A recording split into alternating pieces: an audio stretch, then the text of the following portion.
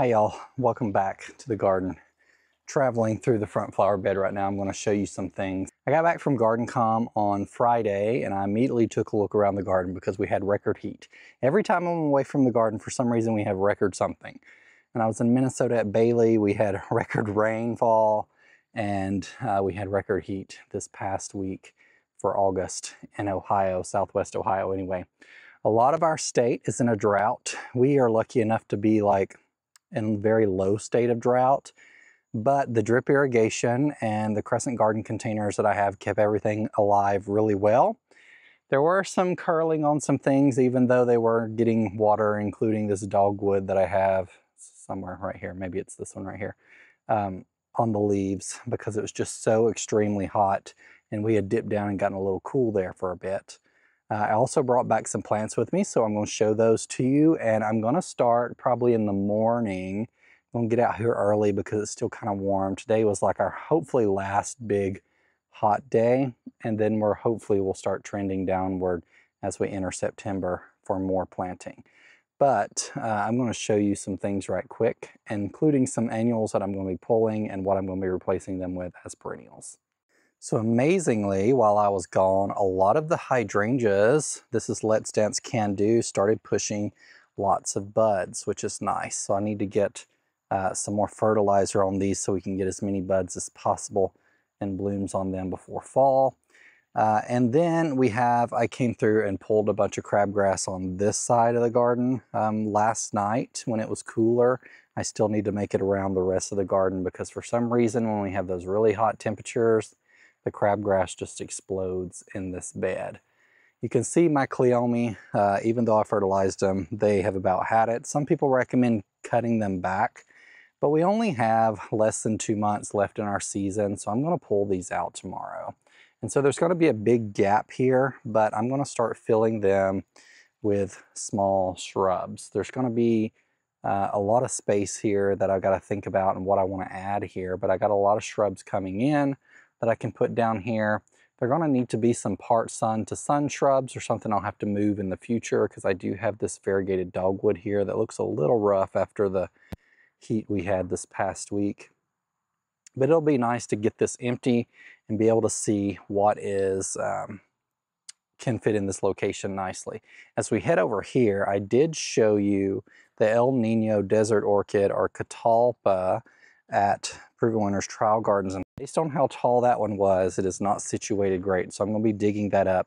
I'm not going to do it now, I'm going to do it a little further closer to fall so it'll transplant better, but I don't want something that big or something getting that big right there. Additionally, these golden butterfly marguerite daisies have bit the dust. This is the only one that's got just a little life left in it. But I picked up some Bit O' Honey Heliopsis because I really love this yellow color here. It's a nice bright pop around all of these other evergreens and darker shrubs. So I have 7 of them to replace exactly the number of golden butterflies daisies I have here. And then I have 3 yarrow, which are a yellow yarrow, to replace these 3 right here. So I'm going to pull those up in the morning before it gets too warm and go ahead and replant with those Heliopsis.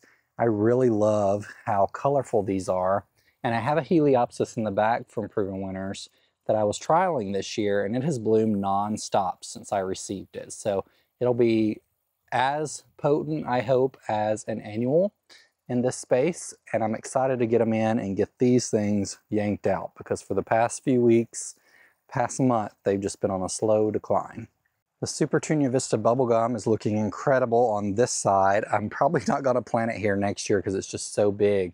But I also wanted to show you the amount of growth these put on, these roses. These are Rise Up Ember Rays by Proven Winners, and a lot of growth this past week. It's amazing when you spend a week away from the garden how much growth some things can put on when it's really hot and they're getting enough water. You remember I did fertilize these with some Heirloom Roses fish fertilizer before or right after I trimmed them up along this trellis, and they responded really well, clearly. When a lot of my other annuals are looking a little weary, like this Snow Princess, I think Alyssum down here, this is looking incredible. This is 𝗟𝗶𝗸𝗲 𝗦𝘂𝗯𝘀𝗰𝗿𝗄𝗃. It has been covered with pollinators and it is so thick. So this is definitely going to be on my list, and I'm going to be getting both varieties if they're available locally next year because it's just been an incredible performer for me. There's a total of 10 plants here, just to give you an idea. They looked so bad when I planted them because they were the last thing I planted and I had taken a couple weeks to do it, and they were getting too much water that I was afraid they were going to die. So I planted them really closely. I've never grown it before. I never expected it to get this big, but I'm really loving it. And the 𝗟𝗶𝗸𝗲, this is Truffula Pink on the other side of the bench here, is looking incredible too. It's been a pollinator magnet as well. There are all sorts of little butterflies and bees over it all day. In fact, when you walk down the sidewalk, there are so many insects flying around, pollinators specifically, that it might scare some people off, but I love seeing it. Now let's talk about some of the things that I got while I was at Garden.com, because if you go to Garden.com, it's for garden communicators. The sponsors usually bring some plants, and I drove up there because it was hosted in Michigan this year, and I brought back some plants that were available for people to take. And so I'm going to show you some of those now. So we come along this way, a lot of my perennials are looking tired too, so I probably need to cut them back, but I'm not worrying about it too much this year. I really wanted to keep as much foliage on a lot of these as possible so they could bulk up for next year. So keep encouraging that photosynthesis and growth and feeding the roots. And then next year I'll probably do the standard chop back that a lot of perennials need to keep looking their best throughout the year, but not this year. I did plant this Mucho Gusto Abelia, which is in the Proven Winners collection, and it is really stunning. It's supposed to get 3 to 5 foot tall and wide, so if it gets that big, I may relocate it.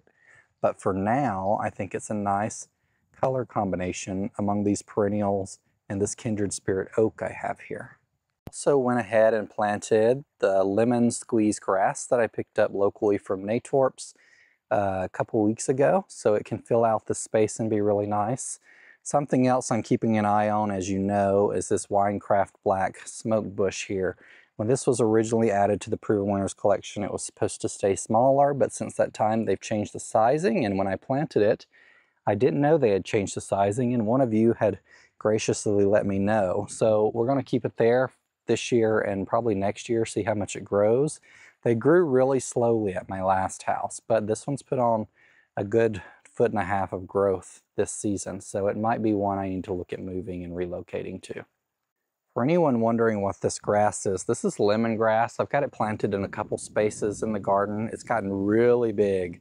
And I'm going to look at removing that too here soon to fill in those blank spots as we head towards fall with something that will last from year to year rather than being an annual. This week as well, in the evenings, I'm going to come through and plant some of the trees that I have back there that I showed you a couple videos ago, including my Bracken's Brown Beauty Magnolia and some of the other things. Now that it looks like we're going to be in the 70s for the next week or so as the highs, and that's a good opportunity to go ahead and get things in the ground, let them start acclimating a little bit so you can keep them well watered as we enter fall. So this bed still needs work, and I'm probably going to add some perennials in this area or some ground covers. This is south facing, so it gets a lot of sun. We have a Quickfire Fab hydrangea here in the center that has interesting florets. I need to cut back some of that dead wood. And then we have a first edition shrub here called Little Spark. It is a spirea that stays really small. It has nice chartreuse foliage, hardy in zones 3 through 8, and only gets about 2 foot tall and wide. So I placed it here so it can kind of crawl a little bit over this rock and kind of soften the edge of that a little bit. And then I have another Caryopteris. This one's called Sapphire Surf, and it's in the first edition shrub collection as well. It gets 2 to 3 foot tall and wide and has even darker blue blooms than the one I showed you from Proven Winners. And ever since I put this one out, I got 2 of them, it has been collecting pollinators nonstop. There's one in the back I'll show you as well as I go around there. But it's almost more attractant than a butterfly bush is that I've seen. There's just so many things on it all day. We're headed towards the end of the day when the pollinators go take their bedtime, but right now it's still covered up in pollinators.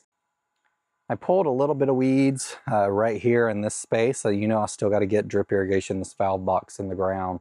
I need to get some water on this before I go inside. But this is a white pillar rose of Sharon, and it grows pretty tall, but not super, super wide. And I'm going to let it climb up here or grow very upright along this pool pump area to soften this wood and downspout. This is another rose of Sharon right here, and I don't love a huge amount of rose of Sharons, and I don't love red blooms, but I spotted this one at First Edition Shrubs booth when I was at 𝗟𝗏𝗀𝗃, and it's called French Cabaret Red Hibiscus or Rose of Sharon, and it gets 5 to 8 foot tall and 4 to 7 foot wide. But it's not actually a red bloom. It's kind of mauve, and so I can deal with those color flowers. And look how stunning of a color that is. And I've not seen it on another hibiscus before. You can see how dark the new buds are there. They're very dark, almost look purple. But all the new blooms, and these look a little rough because they were getting overhead water for the last couple days. But this is what you're going to look for right here, is this color. So a very beautiful muted red, more of a mauve color that I can handle in the garden anyway. I popped another little spark spirea right here from the First Editions collection. So it'll be paired nicely with this elderberry. This is laced up from Proven Winners here. It'll grow very upright. I showed you that in the Proven Winners trial gardens recently at the last video. Still got all these areas open to plant in, which is really exciting to fill out this fall with some things. And then I added another one of those 𝗟𝗶𝗸𝗲. This is Sapphire Surf right here. Stunning contrast against this fluffy arborvitae from the Proven Winners collection. If you can find this locally, but you can also order it online, I would highly recommend you pick one up. It's a really stunning color. The foliage is almost like the silver color that's really nice. And then the blue blooms with contrasting with anything is unlike anything you'll see in the garden typically, so it's really nice. You can still see it's covered up with bees and butterflies. They're really loving that. Now tonight, before I started shooting my video, I got my swing, porch swing up from Hollywood that I bought. It came in right before I left for 𝗟𝗏𝗀𝗃, and I got the extra chains today to hang it. So I've been getting some polywood furniture because I don't like the effort that comes with restaining actual wood. And actually Polywood has a nice collection of wood, or it's plastic wood, but it has a 20-year residential warranty, and it's textured. You can get textured on some items are not textured, but the ones that are textured look very wood-like, and they're easy to clean up. And you can buy bench seating for them, or bench cushions, which is really nice. So I have one around the pool area, a nice polywood bench. I'm going to be getting a few more and investing in their furniture over the next several years because I just really like it. It looks good. They have some really nice styles available, and I'm not sponsored by them, but I do really like their products. So now I got to get wood chips over here on top of this grass. The porch swing is a little high, but by the time I add wood chips to it underneath, a good 5 to 6 inches of wood chips, it'll be perfectly placed, and I can still adjust it a little bit if I need to. But my order from Bailey would probably come in the next couple weeks in mid-September. So I need to get some wood chips down to start killing off this grass so I can start planting and stuff, planting in here once it arrives. This is the Heliopsis that I told you that blooming since I got it in the spring. This is Touch of Blush. It's pretty windy this evening, but the Crescent Garden containers performed flawlessly while I was gone when it was nearly 100 degrees. They look really great. They're a little wind blown right now because it's so windy this evening, but the Supertunia Vista bubblegum is slowly getting taken over by the sweet potato vine. So next year, that might be something that I still plant in here just because it looked pretty until the potato vine took over. Or I'll put less potato vine in here, so maybe it's not so vigorous. I think I put 4, 1 in each corner. So maybe I'll put more Supertunia Vista bubblegum and less potato vine, so I want a little more of that to show through. Gonna tweak some of the containers next year, but this one overall was a really big success for me. The smaller Crescent Garden True Drop pinch container, completely, the potato vine in it completely overwhelmed everything, and I had to cut it completely back a couple weeks ago. I didn't shoot that on camera, but I cut these potato vine back to basically almost the ground, left a little bit of stem, and then in just a couple weeks, this is what it looks like again. As you remember, there was 𝗟𝗶𝗸𝗲 in here.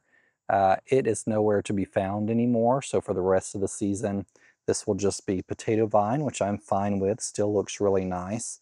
But next year I won't be planting potato vine in these because they were too vigorous. I mean, how quickly these have rebounded. They're already halfway down the container, and I may have to cut them back again before fall. But I may start removing some things and doing some fall decorating here soon. The containers, I don't typically do a whole lot of changeover in fall. We can go very quickly into fall, and so it's not something that I've done a whole lot of previously. I think it's so windy because it's blowing in that cooler weather for us, thank goodness. But before we go, I want to show you the flowerful hydrangeas that I planted about a month ago, 5 weeks or so ago, from that I picked up at Cultivate from the first edition shrub collection. They have put on so many buds in the week I was gone. So I need to come through and clip off the old blooms. These burned because they had not received enough water at Cultivate, and then they were put out here in the sun. They were on drip irrigation, but typically my arborescens with enough drip irrigation have not burned in the past. But look at all of these buds, which is kind of uncommon for an arborescens this time of year based on the ones I've grown before.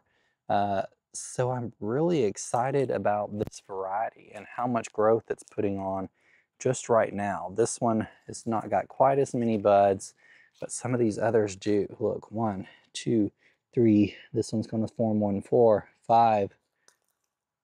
Lots more growth down here. This one also starting to put new buds on and new growth. And this one too. So every one of them almost is putting on new growth. So I think that's going to be a really exceptional variety. I'll continue trialing these next year.